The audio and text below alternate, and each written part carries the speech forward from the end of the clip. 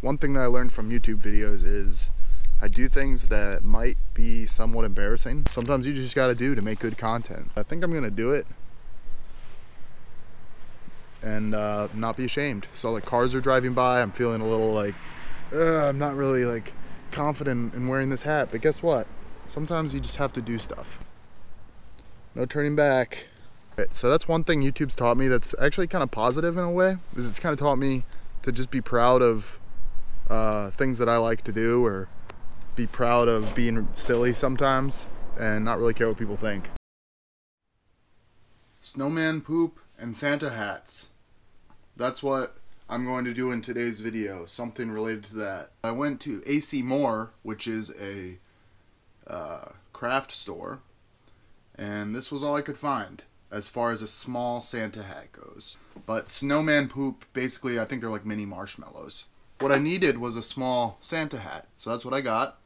And I also needed a normal human-sized Santa hat, which is what I also got. I got this hat, and what I'm going to do is go fishing, then hopefully I will catch a fish, and then when I do, I will put the Santa hat on it and take a selfie with it. Then I will release the fish, and it will be supremely confused, but also filled with holiday cheer, hopefully. Oh. Wow. They're good. I paid like $3 for this. It's not good. It was. You're supposed to put it in your hot chocolate. Now that that's over with, let's go catch some fish.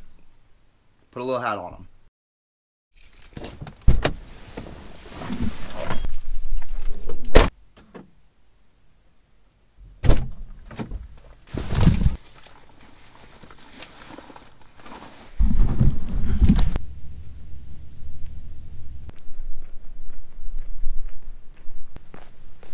So here obviously I was fishing a little, you know, looking really cool with my hat.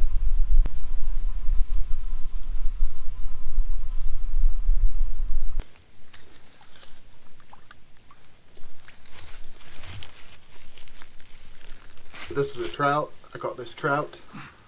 Yeah. Nice, putting that hat on him.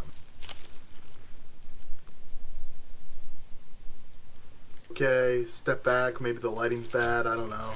Tilt my head, looking cute. Alright.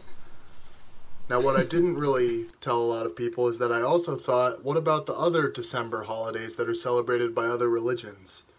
So I went back on a different day to go fishing to put additional hats which celebrate other holidays onto fish. So here I caught one, and there's another trout. Caught him on power bait. It was raining that day, and there I made a yarmulke, which is Jewish, as I said. And then I let him go and kind of let him get his bearings and swim away. Put a little yarmulke on him. I'm the first person to put a Santa hat and a yarmulke on different fish.